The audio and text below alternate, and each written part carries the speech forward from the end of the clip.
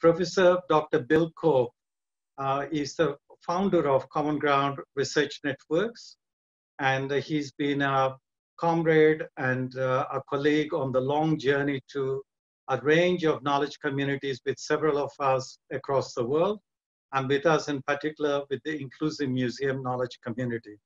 Bill, we really appreciate your leadership, your generosity in supporting this Inclusive Museum knowledge community. And also with us is Tamsin Gilbert. Tamsin is a conference producer for the 13th International Conference on the Inclusive Museum. And this is the plenary session. And the plenary session focusing on the theme, urban futures and historical urban landscapes. But to discuss this, we have a wonderful set of panelists. And you've all got the confirmation email with the outline of what this is all about. We consider urbanism as a process. It's a dynamic process. So you have someone like Joana Sousa Monteiro, who is the director of the Museum of Lisbon, you know, dealing with the deep layers of heritage in Lisbon and Portugal, as well as Europe in general, you know, in communicating, you know, what does it mean during the pandemic, in the post-pandemic situation to run a city museum, if you will. But she's also the president of the CAMOC Committee of International Council of Museums, that is the International Committee for the Collections and Activities of the Museums of Cities. Now you can imagine that when we have a large number of people living in the cities around the world, the role that city museums play, and how do we understand the contextuality of these city museums in terms of the urban landscapes. And then we have Dr. Mário Moutinho. Mário is actually one of these dream faculty members that we all want to have. He's an architect, he's an anthropologist, so there are not many people who are anthropologists of the built environment in the world, and he's one of the rare experts in this area. He's the rector and architect and senior researcher at the Lusophone University of Humanities and Technologies in Lisbon. And then from my own institution, we have Associate Professor Dr. Ashima, Anant National University. She has a PhD in economics from Cornell University. Ashima, every session, like, one of the things that Common Ground Research Networks does is, you know, bring in the next generation. You know, in fact, we have a lot of young people who chair, who host, who moderate. So here too in the plenary, Ashima is our youth voice, and she's a passionate advocate for urbanism as a process, but takes a particular approach based on the economic valuing, you know, of urbanism. But first, to kickstart the panel, we have Professor Dr. Uta Pottgiesser, who I was privileged to meet when I was a keynote speaker at her institution last year at the end of October. Well, she was the one who invited me. Thank you, Uta. She's with the Department of Architectural Engineering. Remember, Architectural Engineering and Technology, Delft University of Technology, DelftTU, one of the top 3, you know, design universities in the world and in the Netherlands.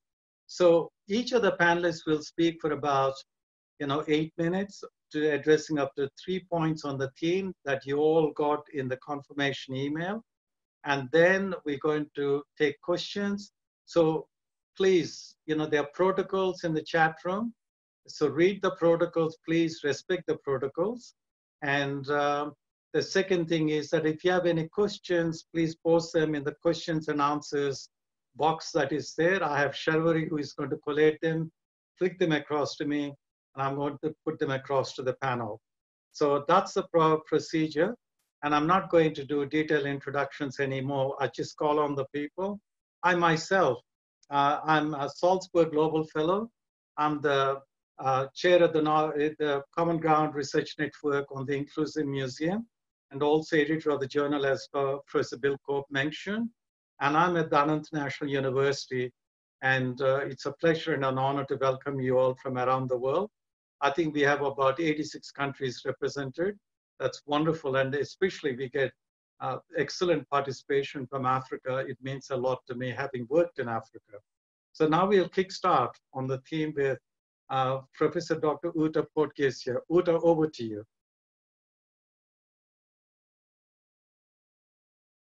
Let me unmute myself. Yes, it has worked. Dear Amar, dear Bill, thank you so much for this introduction. And I have to say that I am very excited. It's the first time for me to speak in let's say, in this community. And I'm amazed of that how many participants from all over the world. I had a short look to the chat are participating. So Amar generously introduced me with a double engineering, and it's right. I'm placed as a chair of heritage and technology within the Department of Architectural Engineering and Technology at TU Delft. But together with my colleagues Anna Pereira-Rodas and Wessel de Jonge, we are representing the section of heritage and architecture. Which is a little bit interesting, but which fits probably very nicely also to this session. We are a kind of interdisciplinary team. So the crossover in between architects and engineers is something that has always been to my interest. And I did my PhD myself in a civil engineering factory back in Germany after studying architecture. That's for your knowledge. And afterwards, I was teaching in interior architects now for more than 15 years. So I think that is important to mention, that we have to learn to think cross-disciplinary, and it is important to experience different disciplines by yourself to get a kind of understanding of maybe different characters, of different methods that are to be applied. But let me come to the theme of today's conference. It's about historic urban landscapes and urbanism as a process, and also the role that museums may play in that. My talk will focus on one aspect, and which will be modernity. And that has to do with my, let's say, second role or third role that I have. I'm also representing DocoMomo. As you may know, it's a global organization, also with more than 73 chapters worldwide, actually hosted in Lisbon at the moment. That's a coincidence. We have two speakers from Lisbon. So DocoMomo stands for Conservation Documentation of the Modern Movement. And I'm vice chair of DocoMomo Germany, and I'm also chairing the Committee of Technology within DocoMomo International. And coming back to the conference that Amar just mentioned, which was our kind of kickoff conference last year at TU Delft, which was on heritage and the SDGs, the Sustainable Development Goals. In our closing keynote, Randall Mason from Philadelphia put something a little bit provocative when he said, modernity creates problem, and it categorizes, it puts everything into boxes, and it is not really aiming at a holistic approach. Of course, this was a provocation. Looking back to the historic urban landscapes of the 20th century and of those of the beginning 21st centuries, which is already 20 years now, where we have also seen rapid and dramatic developments. So let's put this as a kind of starting point for the 3 points I'm going to address. Modernity creates problems. I think maybe the biggest problem is the speed that we are confronted with the last 120 years compared to the historic urban landscapes that have developed before, and that challenges us in understanding and in rather predicting and not having time to look back. What DocoMomo does is, of course, looking back. And when it started 1980 and the 1980s in the Netherlands, the colleagues did exactly that. They looked back to the beginning of the 20th century and tried to understand what was driving the urban and social processes. And they discovered that actually architects at that point were very much concerned with societal questions, with health and well-being of the citizens, by creating a new part or a new kind of social housing, but in general improvements in housing situations.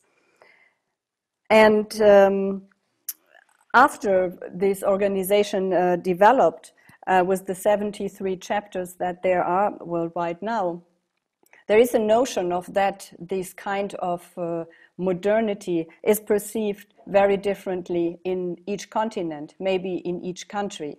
And today we are speaking about multiple modernities, and that is a term that I would like to stress. We cannot just work with one definition, and there is of course always this kind of complaint or concern that this view of modernity is a European, a Eurocentric approach. So what I would like to address is really for you who are active to reach out to understand what is the modernity of your city, of your place, of your country, or of your continent, of your region. And probably for sure there is not one answer to this. And it was just mentioned in the introduction today, what is normal? We can looking to Corona and the pandemic, and somehow we are all expecting that this may change our behavior, our look to the world. But I think we have to live with a diversity, which is very challenging. So defining modernity and multiple modernities, which means also to define different historic urban landscapes. That would be my first lesson point to mention. Then coming back to the introduction of saying about modernity has started to categorize everything, to break it down in little pieces, and we forgot maybe about the holistic approach, about looking at different categories and balancing things, because that might be a kind of modern scientific approach which always forces us to be very precise and to look into little details. And what I would like to address is that we understand and that we learn and find and define methods to come back to this holistic approach. And that is something that really keeps us busy and is one of our ambitions in Delft, to collaborate, first of us, the three of us, together with our colleagues in the Department of Engineering and in Urbanism and in Architecture, to make these cross links, to create feasible, and that's important, feasible and maybe simple methods that can support this holistic approach for the diverse modernities and concepts of historic urban landscape.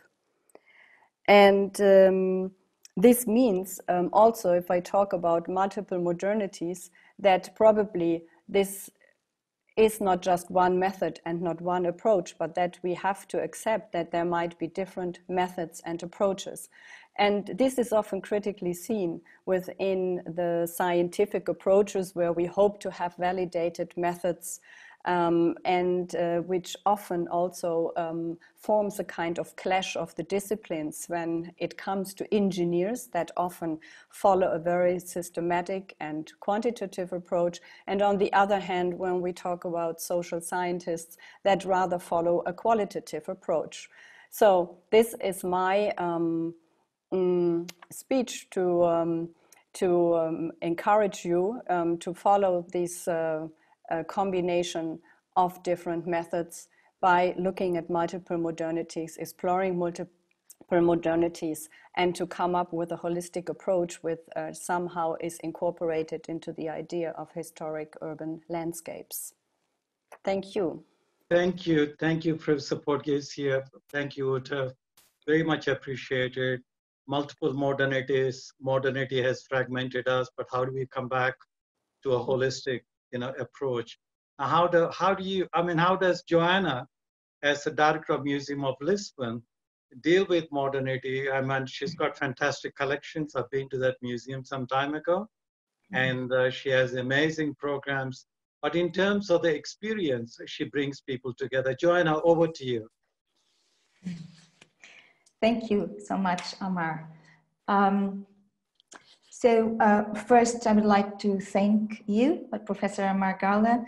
It is very, very nice to be in such a promising webinar, and it's a pleasure to work with the Inclusive Museum organization. We will host next year the physical conference of the Inclusive Museum, also with the Universidade Lusophone partnership with the Professor Mário Moutinho.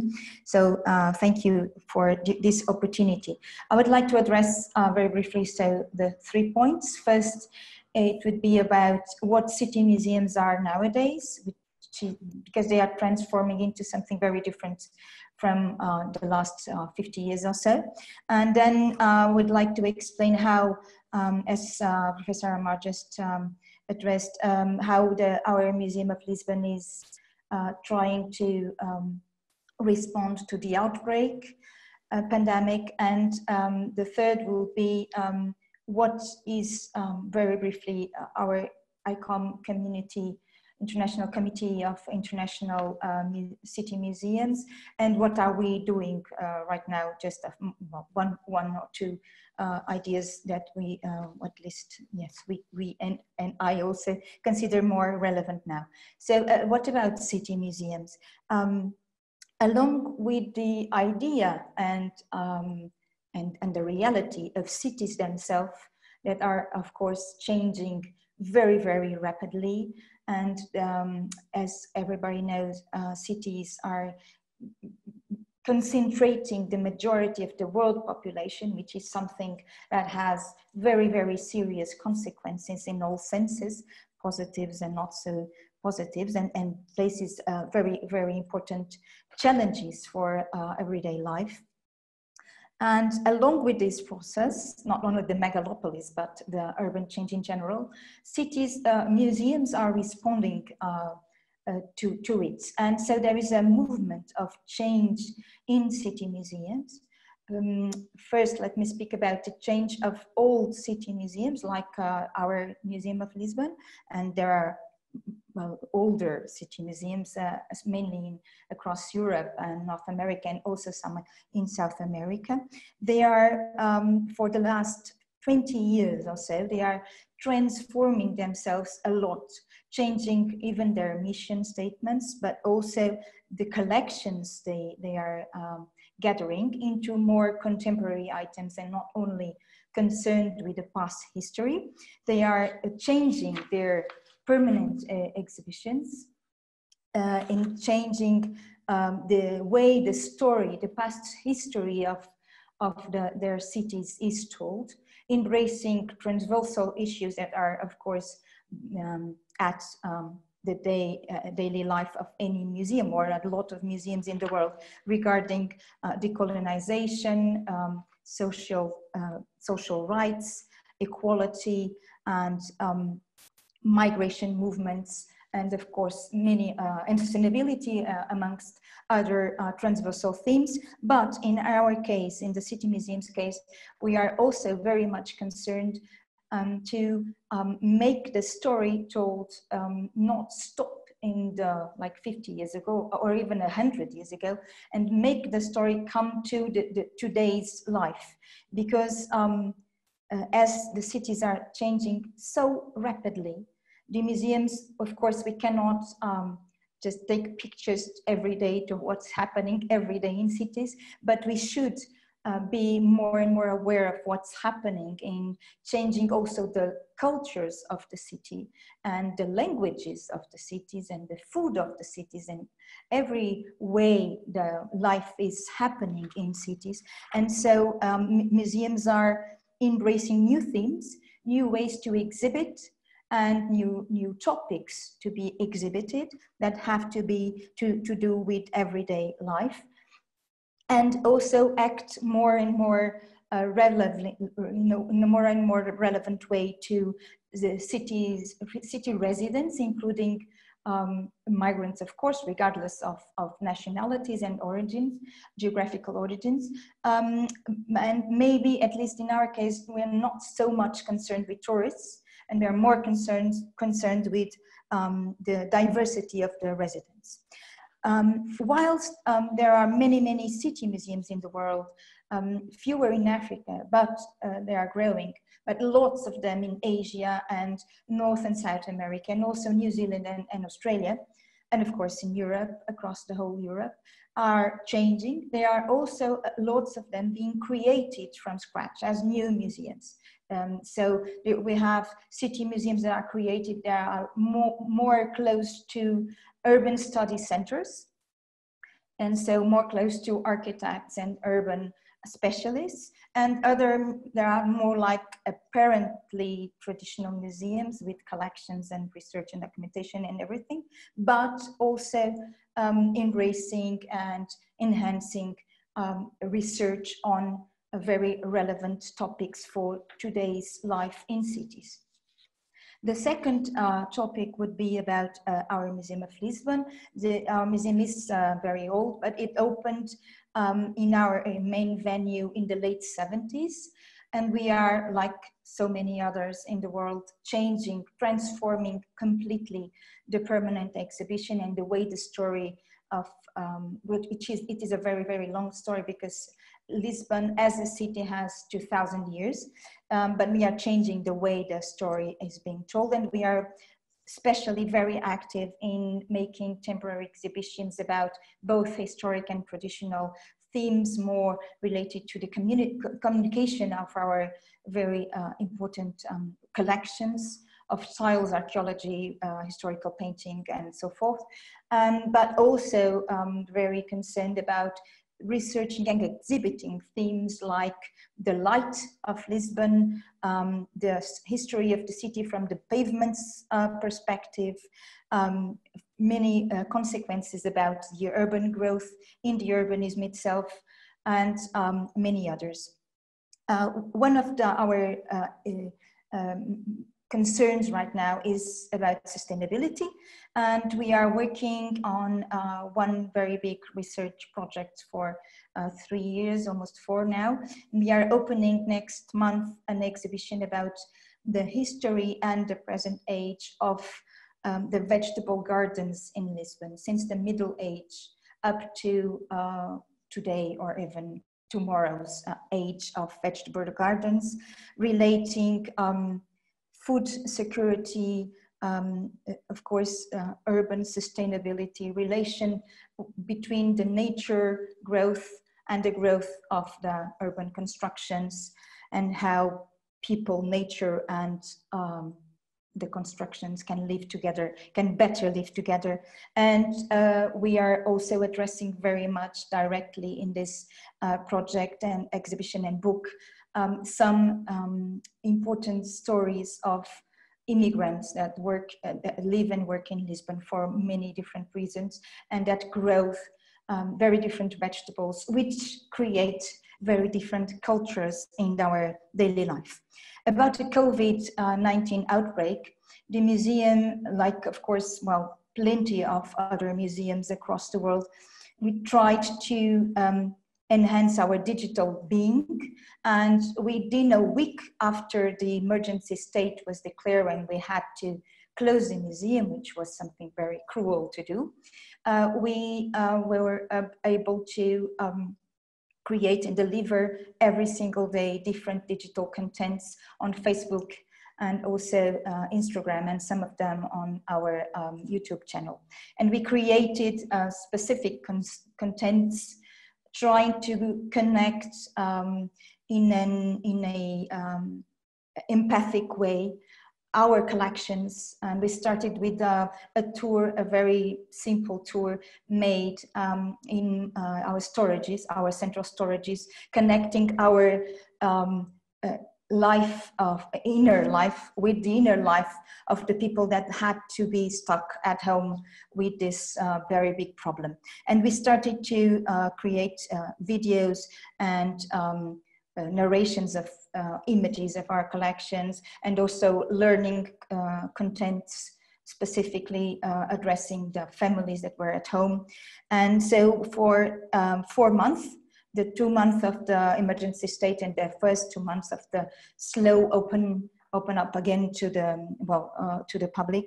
We had over 400,000 views of digital contents, which for us was very interesting to get. And we are trying to learn from that results and stay as relevant in the digital context as offline content.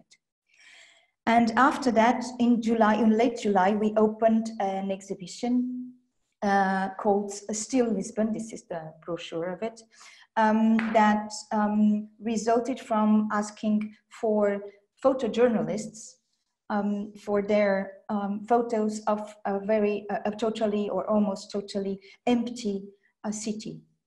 And the city is a big city with lots of people, and like in all over the world, suddenly it became with a part of its soul just gone because no one was there. And so we had a very quick but very nice and fruitful work with this photojournalists and the curator. And this exhibition is really interesting to lots of people that are, some of them seeing a very beautiful city because it's not visually polluted with cars and transportations and people, but also for maybe the majority of people, it's a very like a solidarity distress, feeling of distress between people who are living there and feeling the impact of the sudden emptiness, and those who photographed it and displayed it with some poetic, we think, inland. And finally, my third point, it's about CAMOC. CAMOC is one of the 30 international committees of ICOM, which is the International Council of Museums. We have now about 600 members across the 5 continents. And our members are mainly professional people working in city museums, but also urban experts and architects and people that study and work with urban sustainability. We have online and all at your disposal 7 books and 11 issues of our review, which growth from the previous newsletter, and we still have there also online 22 issues of the newsletter. There is plenty of food for thought in these publications, online publications, all digital and free to download. The committee tries to do reflect upon the growing focus worldwide on cities, about their economic importance, the spectacular growth, and the problems and possibilities that spectacular growth present. The matters of debate regarding cities are almost endless, since, well, pollution, regeneration, urban regeneration, cars and public transportation, the suburbs, the destruction of heritage, and all kinds of challenges coming from the migration movements. We had a special project for over 3 years only about migration and cities, which was really interesting for all of us. We are setting up an online a webinar on the 7th of October, only focused on the response for the COVID response from city museums and cities themselves.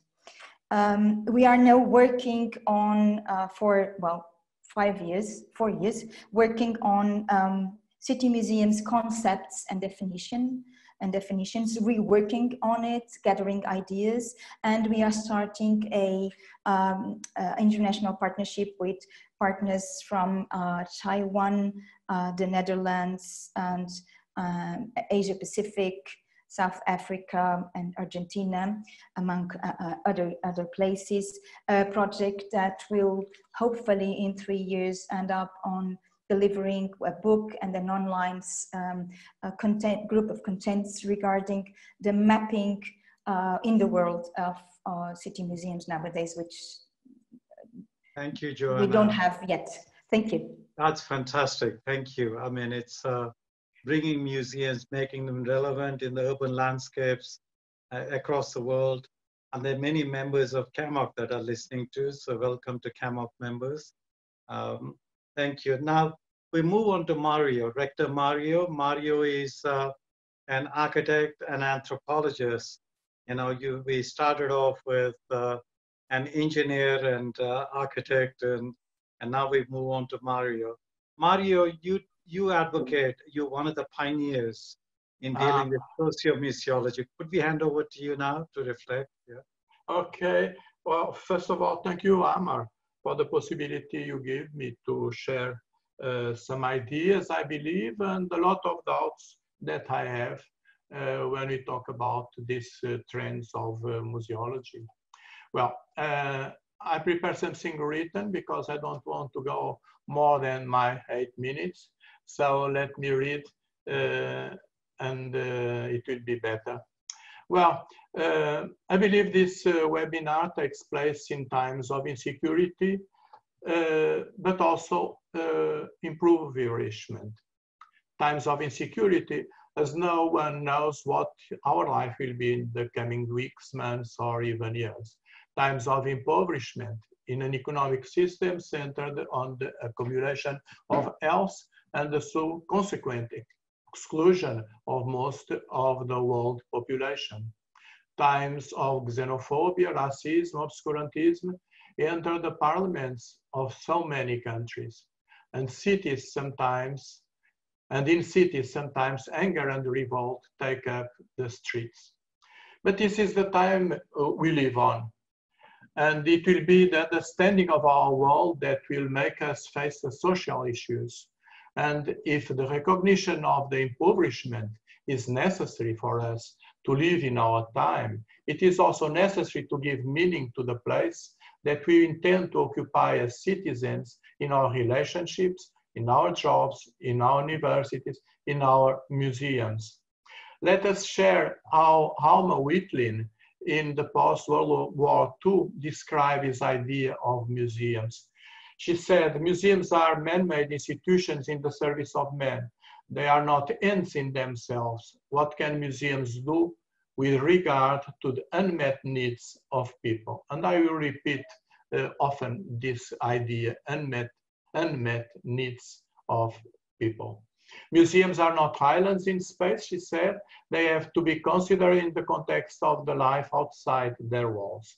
When Alma Whitling talks about the unmet needs of people, she is actually pointing out that the place of museums will be to look to present daily challenge. It took years for the social dimension of museology to be recognized. There were years of affirmation of innovative, sensible, militant museology. But nowadays, this process have a growing global expression. They highlight the social responsibility of museums as factor of development. This new reality has had a significant impact on the academic and professional environment, revealing itself in the increase of national and international scientific meetings, as well the increase of underground, master and doctoral higher education in many countries, and the consequent production of dissertation, theses, postdoctorates as a result of a more consistent scientific research. These museums that deal with the unmet needs of people more and more have an expression in the so-called social museology, and particularly in what we want to call insurgent museology. This museum's approach was recognized in the final document of the MINOM ICOM, affiliated organization to ICOM, which took place in Rio in 2013 in defense of a museology aiming to understand the understanding of community museums as a political, poetical, and pedagogical process in permanent construction and linked to the very specific worldviews. And recognizing that the organization give and take, these organizations give and take, make and unmake their memories, feelings, ideas, dreams, fears, and live their own reality without asking permission to establish authorities. But the rationality of this change in museology did not occur alone within museology itself. On the contrary, they express profound change that have occurred in the field of social science as a whole. In the last decades, particularly relevant since the 80s, the social sciences have been facing profound transformations. We are thinking about the emergence of the public dimension of sociology, anthropology, history, the public dimension of philosophy, among others. After a long period of struggle for recognition within the social science, these public schools of thought are now recognized for the contribution they have made, a theoretical approach, and as a strategy to find solutions.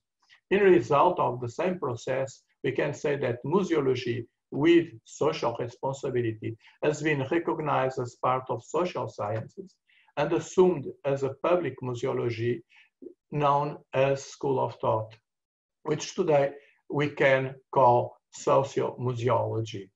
And this socio-museology, making appeal to the broadest interdisciplinarity, we can say holistic view, as have been proposed in the beginning of this webinar, seeks exactly to contribute to the clarification of the concepts generated in the innovative museological practice. Practice assuming social museology, community museology, indigenous and native museology, LGBTQI+ museology, eco-museology, critical museology, among others. In all cases, the community dimension is present.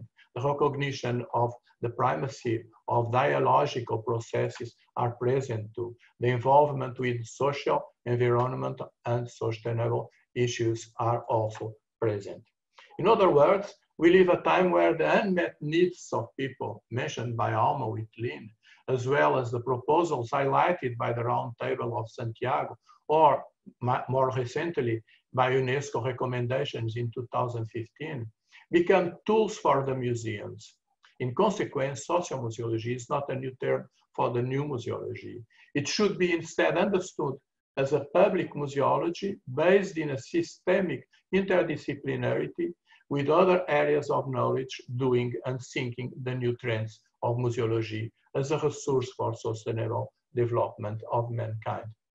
The starting point for socio-museology seems to be rather distant in time, but if we consider its epistemological roots, it is impossible to sustain socio-museology without also reclaiming the same resources and the same reference as other public social sciences. This is most evident when we have to support and reference Paul Freire, Frantz Fanon, Gramsci, Habermas, for example. In other cases, it is also hard to think socio-museology without Marx, Weber, Durkheim, whose contributions continue to support more consistent understanding of contemporary society.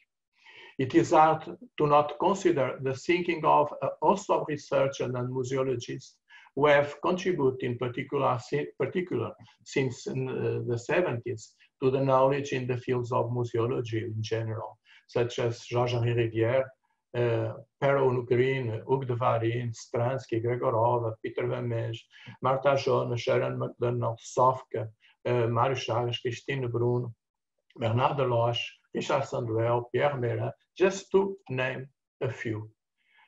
For us, socio-museology represents the possibility of looking at the complex reality of museums with social responsibility in its diversity of concepts and priorities, but also trying to understand their relationship with other museums' concepts, priorities that are the result of other political and social contexts. For us, and I'm going to finish, socio-museology also represents the possibility of understanding new rationalities, of building new professional and academic curricula for our universities, new partnerships for a more respectful world and cognitive justice. Socio-museology can be the link that enhances museology's place based on the need to promote critical thinking about contemporary world. And for us, It will be this critical thing that will allow us to understand urban futures and historical urban landscapes as an aspect of the impoverishment of humanity in the present times. That's all. Thank you very much. Thank you, Mario. Thank you. That's wonderful. The way you brought in dialogical, plurilogical, if you will, from monological to interdisciplinary, and putting people in the center, which means people and the issues, contemporary issues in the center, being relevant. Wonderful, so eloquently spoken, Mario. Thank you so much. Now we move on to the last panelist, but before we move on to the last panelist, since we have a very eminent scholar and a very eminent educationalist among us, Professor Bill Cope. Bill, if you could think about it after we finish the file with Professor Ashima Sood, if you could briefly tell us, you're the world's leading expert on blended learning, inclusive pedagogy. If you could give some reflections as to where we're going in terms of blended learning, inclusive pedagogy. If you could think about it, Bill, we would really appreciate it. Very short. We don't want to take up too much of your time. Now over to Professor Ashima. Yeah, Professor Ashima Sood.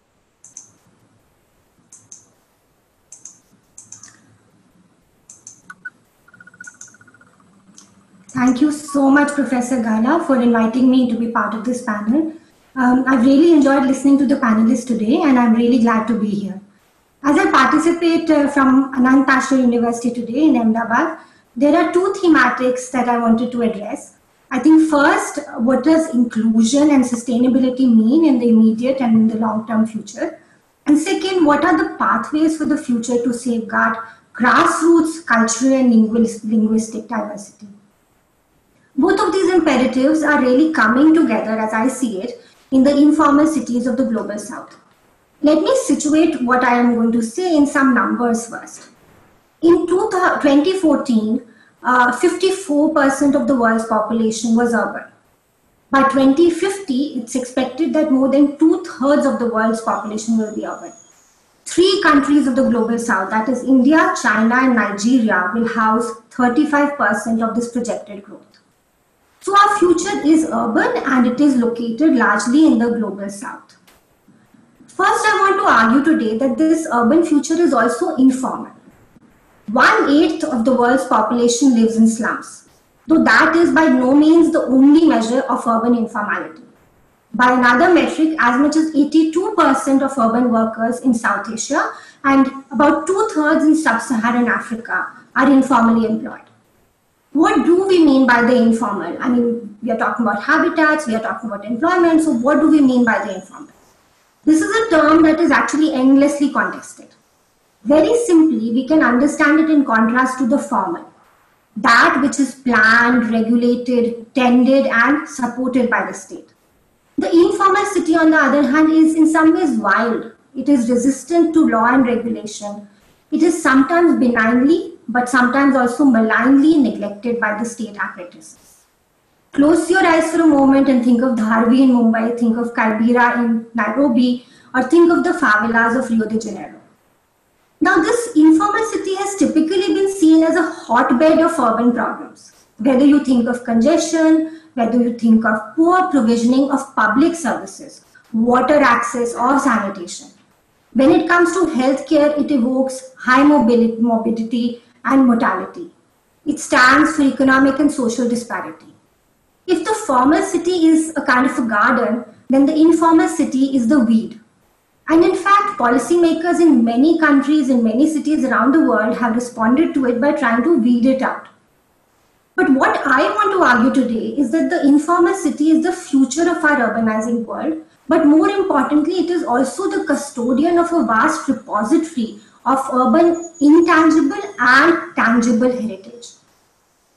This tangible heritage that I'm speaking about includes the remarkable diversity of built form in the slums of Ahmedabad or Lima or Johannesburg.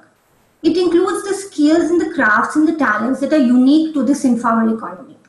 Think about the circuits of e-waste disassembly or processing in cities like Bangalore. Think about the remarkable artisanal trades of Banaras, weavers, woodworkers, metal workers, mestries. In my own work, I have documented the legacy, for example, of community kirtan, devotional musical form that is really unique to informal communities and particularly informs the life of its female participants in working class South Delhi. The very form and aesthetic of kirtan, as Professor Moutinho was pointing out, it really depends on that call-response dialogic logic between participants. There is a lot of work to be done in documenting and, where appropriate, supporting these knowledge systems and practices. The speakers before me have spoken about the role of socio-museology in preserving urban heritage. And indeed, in India, there are many private and community museums that are doing this work. For example, in Delhi, there is the Center for Community Knowledge at Ambedkar University, which celebrates neighborhood museums, even though it's not necessarily through the lens of the urban informal. This intangible heritage also encompasses the wealth of unspoken practices and tacit knowledges. All of the legal and technical workarounds that we know as jugaad. And this is incidentally a Hindi word that has now entered the Oxford English Dictionary. In my own field of urban studies, a variety of scholars have investigated grassroots practices of occupancy, by which claims are actually made in the informal city. Now, jugaad or occupancy are by no means really innocuous or harm-free practices. But as I have discovered in my own work on the cycle rickshaw market, informality is necessitated by a legal system that refuses to afford recognition to such livelihoods and forms of exchange. Globally, and there are a lot of definitional wrinkles here, some estimates suggest that these bazaar economies could add up to a GDP of about $10 trillion annually. And that is a really fast-growing number. When it comes to the future, however, the informal city seems to be even more problematic to policymakers. So think of the narrow lanes of Dharavi and the social distancing that is required in this or future pandemics immediately becomes a nightmare. This is even more the case when it comes to climate change adaptation. What would retrofitting of energy systems in an unauthorized colony look like? The range of green building rating and certification programs so far, whether you think of LEED or the Indian Green Building Council, have had little to say about such settlements. Yet it is in the slums and in the settlements in the economy of the informal city that the sustainable development goal of cities and communities must be realized. This is an agenda that really needs to be front and center both in policy and pedagogy. I want to end today on a little bit of a hopeful note by sharing the example of work that has been done in our own Masters in Urban Design program at Anant National University. After learning about informal systems, one of our students documented the informal waste management practices in his own settlement. Another went further and designed a street landscape that made space for urban agriculture and for street vendors to participate in the busy life of a major intersection in Ahmedabad. Elsewhere at Anant University, and Anant Fellows have worked closely with urban informal communities on themes as diverse as COVID-era livelihoods, as well as parental involvement in schools. Whether you think of the breadth and the sheer scale or the depth of lived experience, the so-called shadow or informal city guards both the past heritage and the future promise of the world's cities. It demands really from all of us new forms of practice-informed research and research-informed practice for a more inclusive and sustainable future. And that's my contention. Thank you so much. Thank you, Professor Sood. That's wonderful. I think in many ways, you brought everything together from the perspective of the next generation. And I know that one of our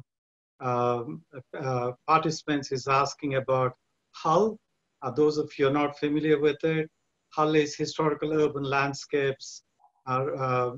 It's a soft law instrument of UNESCO from 2011. And Joana already mentioned about 2015 museum recommendation of UNESCO. These are two soft law instruments. And in fact, the conference, the 13th International Conference on the Inclusive Museum, is being organized in Lisbon simply because we want to look at the intersectionality, intersectionality of the two soft law instruments of UNESCO, both Hull and the museum recommendation. So, but we don't want to talk about just the instruments so that people don't think we are dealing with compliance, but we are dealing with practice, theory and practice, and that's what we are doing in this conference session. Now, before we move on to questions, I've already requested Professor Bill Cope. We are the post-pandemic Professor Cope. We will be moving into, we're already moving into a blended situation. A blended situation requires translation of our curricula in terms of training, in terms of museum education, online, but also face-to-face, and requires a different kind of more sophisticated pedagogy. Professor Bill Cope, with all your knowledge, could you make some reflections, please? Thank you. Yes, I mean, one of the things this pandemic has done, exactly what you're saying there, Amar, it's actually forced us to go online with a lot of things. We haven't had any alternative to do that. And one of the questions that I'm asking is what will, exactly the question you're asking, in fact, which is what will be the lasting effects of that and what we can do. Now, one of the problems, the starting point, we've been forced to go online with tools which are really fraught. So one set of tools is Instagram and Facebook and these American-owned things, by the way. I'm in the US at the moment, but I'm an Australian citizen, which are deeply problematic in terms of the space they give you to present something, but also the fact that they control the feed. They control, you can put a post out and you've got 1,000 members in your group and 50 people see it. And so their agendas are essentially advertising agendas. So one of our questions has been, vis-a-vis social media, how do you take control of social media? And what we've been building with Scholar and folks who've been part of the research network are in Scholar. It's free to open an account. It's free to use the community area in Scholar. Is building something where you own your own content. So when you put stuff on Facebook, you've actually given it to Facebook. And then they make money out of prioritizing your work in a feed. And if it's not going to make money for them for advertising and it's not relevant, you get virtually no hits. It's inscrutable. So we've built a transparent activity stream feed, which is replicated on social media, but each post is not the length of a tweet or not the length of a Facebook post. Each post can be like a blog post. So everybody's welcome to use that. Common Ground's are not for profit. Some parts of it we need to be able to get revenue to work. So we have AI-based analytics in there as well, where we need to try and earn some money to pay people's salaries essentially. But large parts of it are free, but it doesn't involve the manipulation of feeds, and you own the content. But also what we do is we double this platform as an e-learning platform. So what we want to do is we want this to be highly social, highly interactive. So one of the lessons of social media is that we've gone from these horizontal knowledge flows or kind of hub and spoke knowledge flows where, I read a newspaper and there's precious little any connection with other people who are readers. So one of the things social media does, it builds horizontal community. Well, we want to do that in classrooms. So what we're doing is in the learning environment, we're building these horizontal communities, but also communities where people can use not just Word files to produce what they do or PDFs, but multimodal texts, which are collaboratively constructed around peer review and all that kind of stuff. Now, we model that with the Common Ground communities, but in a sense, I want to go to a second set of digital tools. So I spoke about social media. Now I'm going to speak about e-learning systems. E-learning systems are all old hub and spoke file shuffling systems. Whether it's Coursera or Blackboard or any of these things, they are not collaborative spaces. They're not multimodal spaces. They're spaces where the teacher uploads a video and someone watches it. Now, they are deeply problematic as well. So what we've been working on is trying to build a next generation of e-learning environments, which is this environment called Scholar. And I work at the University of Illinois. My team has been lucky enough to get some quite large grants to build this over a number of years. And our intents are absolutely social, absolutely political, to hand the ownership of content back to content creators and allow them to be in control of those feeds. Now, what we do is we post everything in Facebook, but there's always a link back to Scholar, right? Which is we want the real action to happen in a place where we control. We're happy to make things as visible as Facebook and Instagram and whatever and Twitter allow us to make them, which is not very in fact, but bring people back into a space where we're in control. So that's a quick introduction to what we're doing. What I'm going to do is, if people are interested, I am going to paste into the chat box a link which is a description of Scholar from an e-learning point of view. I'm also going to put a link in there. We have a blog where we keep talking about this stuff as well. That's the second link. And in a moment, I'll put in a third link, which is we have in Common Ground something we call the Common Ground Media Lab, where we're trying to innovate and build these next generation of, we call these social knowledge technologies, not social media, social knowledge, where people are collaboratively working with each other to build academic knowledge, cultural heritage, whatever. So that's a quick intro. Thank you, Amar. I wasn't expecting you to invite me to do that. Great. That's great. And all of you who are listening, and this is being recorded, so it'll be shared widely beyond this session, is that the blog that Professor Bill Cope talked about, I'm a regular reader. I read everything that's posted on that blog because I find that it's way ahead of some of the discussion that's taking place online. And it's the most educational tool that I have. I look forward to every time there's a post. Professor Cope, I really appreciate it. But I have one question before we have a small number of questions. I have one question for you. You mentioned about horizontal, the spread, but we in museums and we in history circles, we're dealing with architecture, heritage, design. One malady we all suffer from is cultural amnesia. So how do you build depth? Horizontal, but how do you go deep, sort of in the way? So the word that I use is a kind of an architectural word, Mário, you might like this, which is the word scaffolds. So what we do is we build these scaffolds where we might, let's say in a museum context, we might post something which is an artifact in the museum and get people to talk about it. But what we might also do is ask people, well, you put something in this virtual museum yourself. You find an example of something which is in your life, in your community, in your experience. And yes, we'll be lightweight curators of this object, but you post the object. So what we have in the posting area in Scholar is the ability to write around the video, to put in media objects of all kinds. So, but we're expecting these will be kind of substantial things. So the idea behind this, if it's a learning environment, it's the co-design of the curriculum. If it's a museum, it's the co-design of the museum. So we will not just post our, the stuff that we're delivering to you as curators. We will get you to contribute items to this museum as well. And by the way, we can, anything inappropriate, we can remove it, we can edit it, we can modify it, we can ask you to modify it, but then it builds a kind of a horizontal dialogical relationship. So what we're on about is whether it's learning or whether it's these other cultural spaces, we're on about building these dialogical communities, not monological transmission. We're transmitting culture to you, but dialogical, well, yes, we will transmit things to you, but you're also able to contribute and translate things back. And so the key word we use both for education and other social sites is co-design.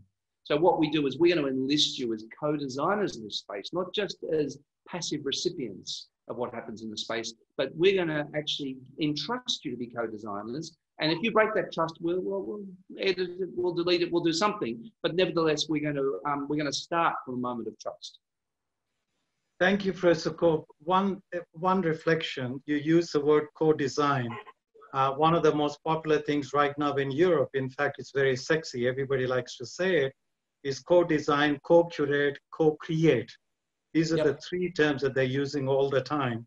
But the kind of criticism that's coming is people are still doing the same thing, but they still that us and them binary, very much, something that modernity created that Uta was talking about.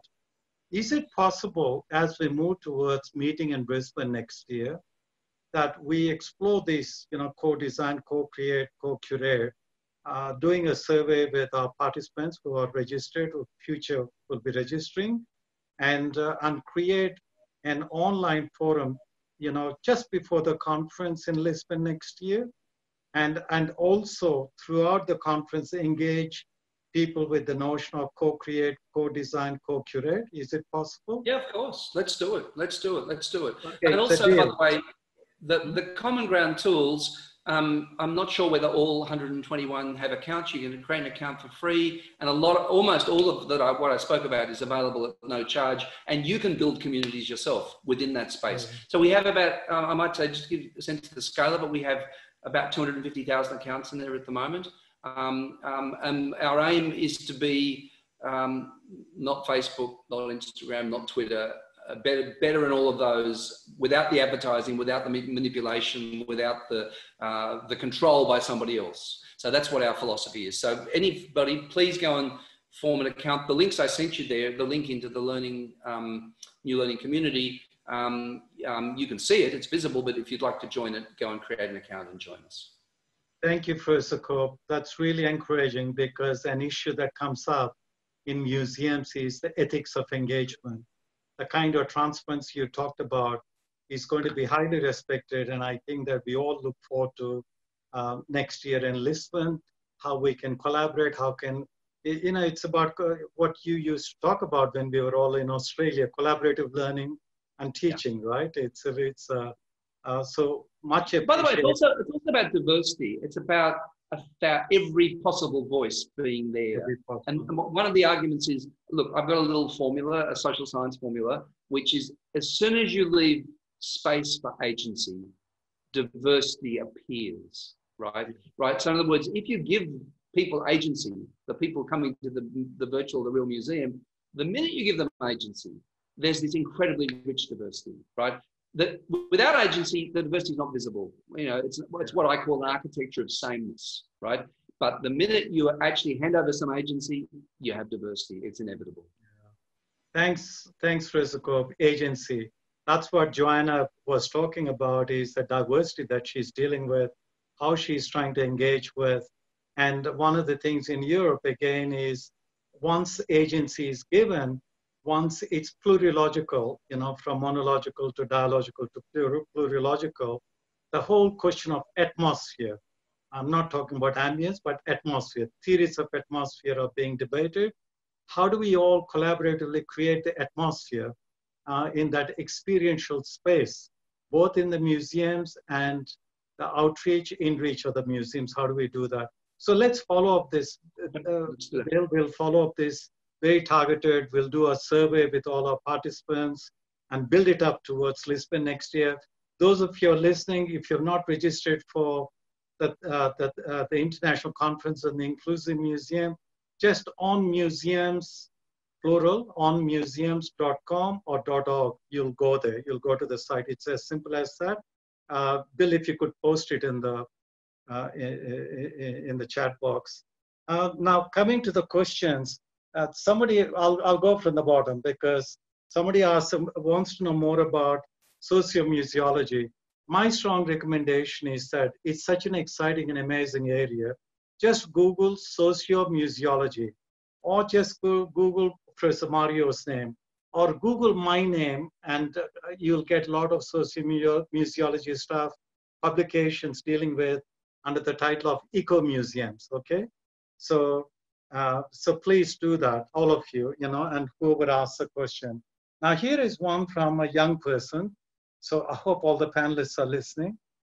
As we are talking about the history of our urban landscape, but we see that in today's generation, the history about design and architecture is lost.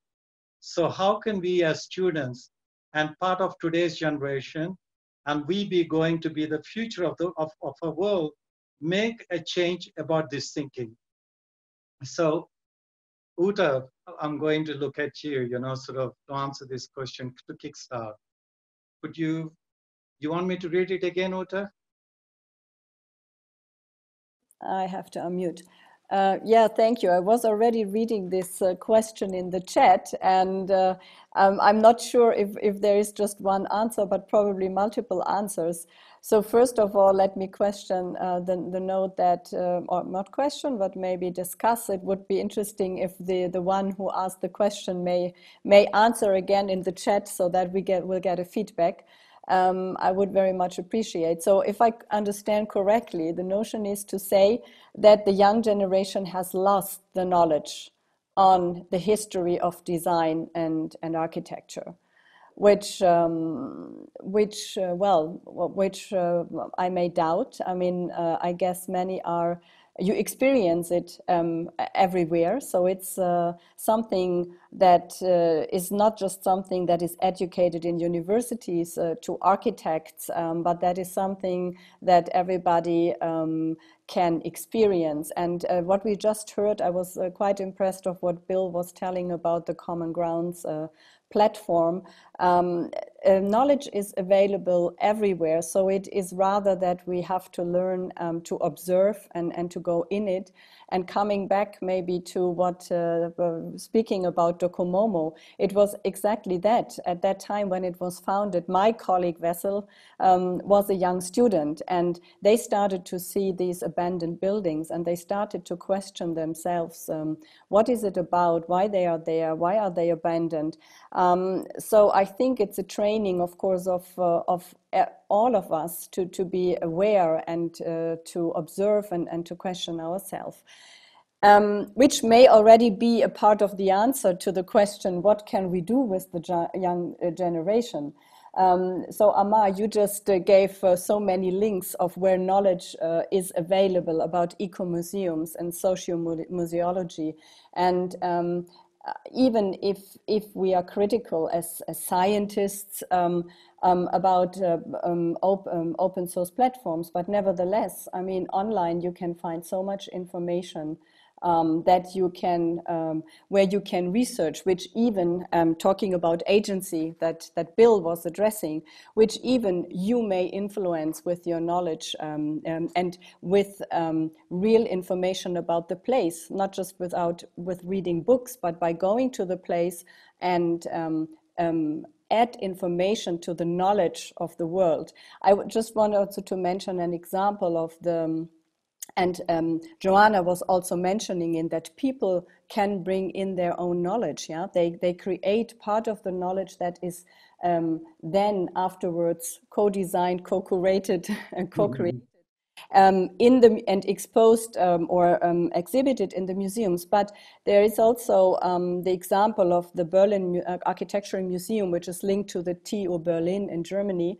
And what they, for example, also do is they have, of course, an abundance of material from regions which were Germany in the past and which are now part of Poland or White Russia or the Baltic countries. But they have an open access database, so people from those countries can access the database, and they can even reposition buildings so that they say, no, listen, this information in the database is wrong. In fact, the building is in that place. So there is already a kind of communication and dialogue. So my answer would be active and try to use and profit from the tools and means that are already available. Thanks, Uta. That's wonderful. Anyone else on the panel who would like to make a short intervention? You have to unmute yourself if you want to say something. Well, if not, then we go to another question. I think this is at the young Professor Ashima Sood. Explain again about the formal and the informal city. That's the question. Can you be very brief, Ashima? Yes, absolutely. Yeah, thank you for that question. You know, I'm trying to think about a visual representation of, what we are talking about, what I mean by the formal and the informal. So one, analogy that I gave is that the formal city is the intended city. It's the planned city. It has the support of the state in many ways. On the other hand, if you think of the informal city, then it's the unintended city. It's the city that was not part of the plan. I like the analogy of the garden, right? And of course, the garden city has been a really important paradigm in a lot of cities around the world. And then you have the weed, right? And that is in fact what the informal city is. I do wanted to give you a little bit of a visual, suggestion. How do you see this? There is actually a beautiful digital exhibition called Landscape of Surprise. This is actually, a study, a documentation of the making of Cyberabad in Hyderabad. And it was done by the German urbanist called Peter Gotch. And I recommend, I wish I had the opportunity here to show you some of these images, but you go and look at some of those images and I think you will immediately understand. Could you post it in the chat box, the link? I will definitely do that. I will do that. Yeah. Thank you again for that question. Yeah. And then another question that comes about, that's asked is how urbanism shapes the history of a particular area. And once again, there's so much online. If you go onto search engines and look for placemaking, you would get considerable amount of material on this. It's a wonderful question, but there's a lot in the public domain that you'll be able to access. And then, of course, then there's the question whether urbanism fulfills all the demands of the local people of the area very well, and then why the urban center is sometimes treated as the backdrop of urbanism. It's kind of a double-edged question, so why are the urban centers, becoming the backdrop of the process of urbanism? Who wants to answer this?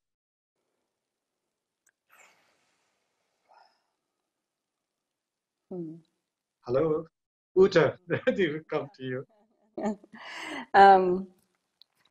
Well, I guess there might be multiple reasons for that. And maybe let me again do a kind of a comparison with 100 years before, like the beginning of modern movement. As not just to promote DocuMomo, I will put the link also in the chat box later. Actually, the Indian chapter of DocuMomo was only founded in 2018. And so I really would like to, because I saw there are many people from India in the webinar. So we are still looking for members, and we need young people who look for and document and observe these kind of processes. And maybe that is also one of the answers to your question, why are the centers so kind of neglected? Of course, it is mainly, I would say, a kind of political decision. It is about increasing land prices. It's about a pressure that city centers have become very expensive all over the world with different maybe levels of and amount of money, which means that many practices, that many crafts, that many people had to leave the centers and only, let's say, global companies or luxurious housing is able. And we see these tendencies everywhere. It might be, and that is a critique also to modernity. It doesn't mean that being a member of DocuMomo means that everything is just positive, but it is an observation that, of course, modernity, and in particular the post-World War II, so after 1950, modernity was mainly petroleum and car driven. So infrastructure actually led to a kind of separation of the functions, I mean, people were working in one part and sleeping in another part of the city. And I think nowadays we are coming back to this idea of a more multifunctional city, of combining again living and working and the leisure spaces. And we are inclusive also in that sense, that we are looking back on how cities were before motorization, individual mobility. And I guess that was another reason of why the big shopping malls went outside, the residential areas went outside, the universities went outside the cities. And now we are trying to get them all back. Yeah, I think this is a challenge. This is one part of the answer. Maybe there are more answers from the colleagues. Thanks, Uta. Much appreciated. The next one is to you, Joana. Can museums support counter narratives of itself? Counter narratives as narratives that appear alongside or outside the museum's primary or dominant narrative? Joana? Yes, it's a very good question. So thank you for the question. And yes, absolutely, the museums can support counter-narratives of themselves and should do it, and are doing it more and more. And they are coming up from the grassroots research, from the practice field, and also from the academy, of course.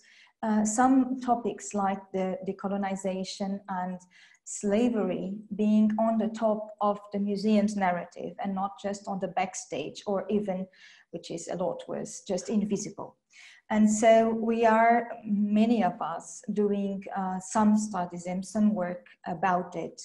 In our case, in the Museum of Lisbon, the city of Lisbon, 3 years ago, we started, along with other museums in our country, in our city specifically, a project with scholars and museum professionals about pointing out and studying testimonies on slavery, specific cases of slaves, and what we as colonial countries did exactly, with figures and with human stories, without yes, Amar.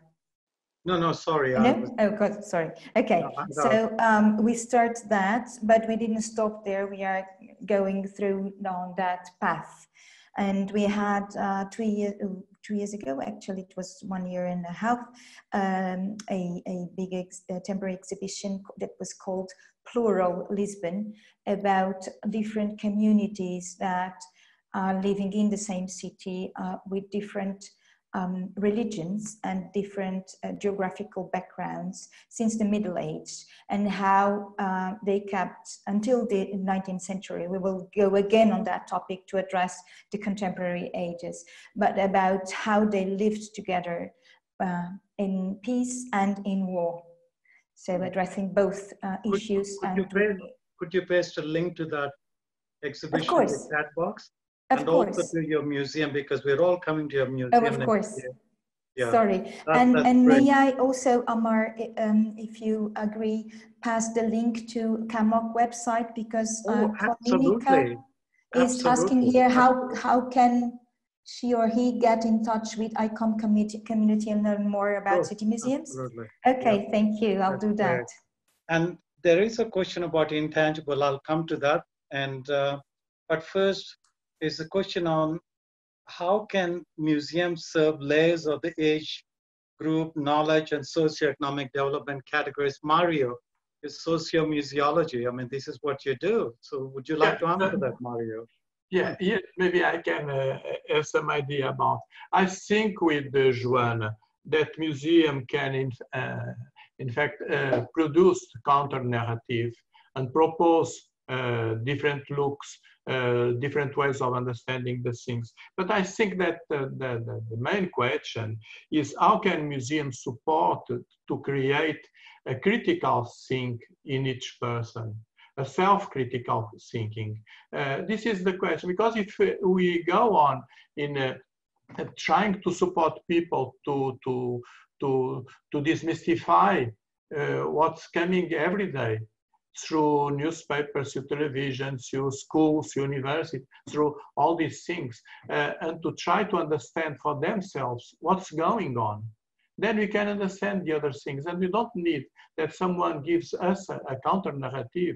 People will make their own counter-narrative, and they'll be able to understand what is going on. I think we go back to Paulo Freire every time. There are no other way. We must go back there and see that everybody has his own knowledge, and that's in the dialogue that these things can come. And what is the place of the museums that to make possible that people talk one to other, and not only to stay in the position of, which is a kind of colonial thought, just to hit what the others produced. I can understand those questions about co-creation and cook something. It's okay, but in the point that's how museums can support this and bring people to think by their own selves. Thanks, Mario. Mario, next year is the 100th birth anniversary of Paulo Freire next year. So well, when we meet in Lisbon, as part of the conference, would you be able to propose and organize a session on Paulo Freire, the centenary of Paulo Freire and the thinking thought process, which is just so beautifully articulated? I'll get back to you on this because within the time I got one more question that I can't. Yeah, but sure, we can work on that idea. Fantastic. Sure, that's good. Will be very nice. Very good. Yeah. Thank you. Thank you. Okay, there's a question here, and I'd like to read it out because I love this question. I would like to underline that beyond the architecture and the urban landscape, as you mentioned, that we should learn again to look and observe at things, but what about the information that is no longer visible? A landscape even in the countryside that hosts culture and heritage. As an architect, I believe that we focus only on built and tangible heritage, but what about intangible that are mute and to be rediscovered, part where the museum can help to disclose to the public? It's a wonderful question. Joana and I are passionate, and so is all the panelists, in fact, passionate about revitalization of the multiple layers of heritage, both intangible and tangible, within urban landscapes, whatever you want to call it. But whoever asked this question, because I can't tell, is very important because today was our orientation. So I was addressing about 200 design and architecture students. My message to them was, please don't think of the design finished product. It's not about an object. Please don't think about the building. Don't have an edifice complex. Think of the process. Design is about thinking. And if you lose the thinking, but when you think of thinking as the main goal, then you receive the past, you build on it based on the contemporary challenges, limitations, and possibilities, and you look forward to the future to make sure that design is to improve life. So also architecture is to improve life. In India, architecture during the pandemic is a total disaster. It is a total disaster because all the places where people live are built based on measurements, based on how much space for each bedroom. The idea of a space where people could get outside, is a little garden, a little gym exercise area, which doesn't work in the pandemic situation because of the physical distancing. And so people have not been consulted in designing the architecture and the design of places in India, and I'm not sure other countries are doing any better. Although I lived for 4.5 years in Denmark, I think the Danes got it right in some ways because for them, design is about improving life. So that's a wonderful question. And the question of intangible is critical to understand our sense of place and identity and what the spaces that we create. Then what's the difference between socio-museology and eco-museology? Mario, I'll leave it to you because we both are not much, right? Not much difference. At the end of the day. Very quickly, I think there are lots of ways of doing museology concerned with the issues of society. Eco-museology is one of these ways, like native museology or critical museology or so. That's all different places, different periods give different answers to the way people are doing museology. What we are trying to do with socio-museology is to find inside social science a link between all these things so that we can understand those productions, we can say, in a holistic way.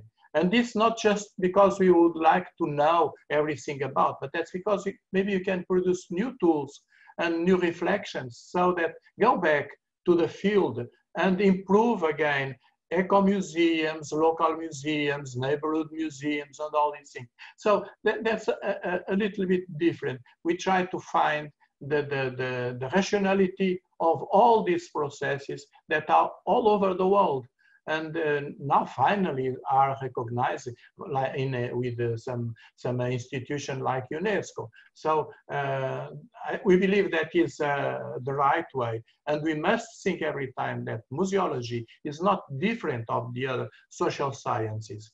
All the other public social science, it's okay. And socio-museology is like all the other social sciences. Fantastic, Mario. Beautiful. Very eloquently explained. I just want to add that whoever asked the question, having worked on 4 eco-museums in 4 different countries in my lifetime, the simple thing is eco-museology is a methodology to bring people and their heritage together. It's as simple as that. It's not an edifice, it's not site-centered, but it's a process. It's a methodology to bring people and their heritage together. And so I think we're almost out of time. We're out of time, but the last question is for Joana. Joana, the question is, in many ways, what is called cultural quarters, museums play a vital role. Do you think establishing such quarters could benefit the city and the museum also? Joana, I'm thinking about Fado, you know, the whole neighborhood of Fado Museum.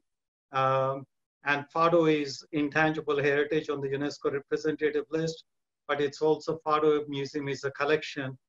Would you like to answer this? Because Fado is a cultural quarter, which connects Lisbon with the rest of the world, but also with its own people. Yes, it got to be a cultural quarter, but I'd like to go back to the question and answer it depends, because it can benefit the city and the museum also, or it cannot benefit. I would say it depends a lot on whether it's grassroots or not, whether it's artificially done for tourism goals or not. Because if it concerns real culture, grassroots practices, like in the Fado Courtier you like and you miss, I can tell. You'll be there next year, hopefully. It's of course very, very good because it's like a hub of knowledge, of sensitivity, and of culture being reactivated, reinterpreted, and created as new also. And that benefits the development of that quarter and the city as a whole, or at least the neighborhood, and also benefits the museum, which is about that theme, which is the case of the Fado Museum, of course. And the museum also enhances the cultural life of the quarter itself. So it's a win-win connection, a win-win relation when this can happen. But if a cultural quarter is created only to concentrate consumers and tourists, it can be very effective for the consumers or the shops or both. But it does not necessarily mean that there is a lot of relevant knowledge or a relevant new cultural life coming from it. Thank you, Joana. That's fantastic. I think that's something we all need to hear, because tourism being, you know, the major industry in the world, it's driving the so-called cultural quarters. In India too, I've come across, you know, people using adaptive reuse and leading to gentrification of so-called cultural quarters in the context of tourism. And I think what you just raised there is something we have to think very critically. We're all looking forward to coming and visiting Lisbon next year, and for a fantastic inclusive museum, international conference on the inclusive museum. For all of you who are listening, this is a research network, and we're meeting in Lisbon next year in the second week of September. You'll find it on the link that's been sent to you, and we all welcome you, and we'll also keep in touch with you through this network. Our Common Ground Research Network has got all your contacts. You'll be hearing more about the conference. But in closing, I would really like to ask Professor Bill Cope to say a few words. Bill, over to you. Thank you very much, Amar. And look, thank you everyone for being here. This is not just a great conversation that we've had, but also a great resource. You know, one of the accidental consequences of us moving into this virtual world is we can instantly record something. You know, we can just record it along the way. So thank you not only to the people who are here in our virtual room today, but the people who are going to be in expanding time as well as space, because this recording will last, and you know, wherever it is, talk back to us and the conversation continues. Thank you very much, everybody. Thank you, Professor Bilkop. Thank you, everyone. And please look at the links. Try to go onto the webpage on museums.com. You can sign up for the newsletter. It's free.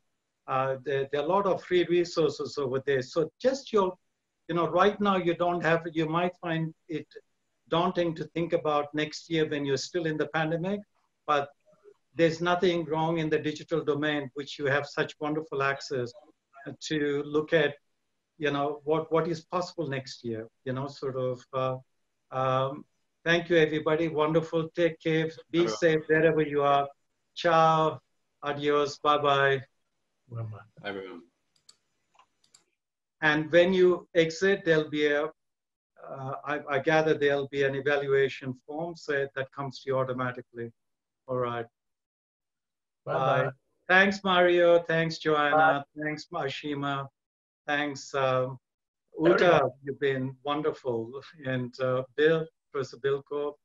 And thank you, everybody. And also Sharvari and Vishal Bhai behind the scenes, making it all happen. I'm so grateful to you. Bye for now.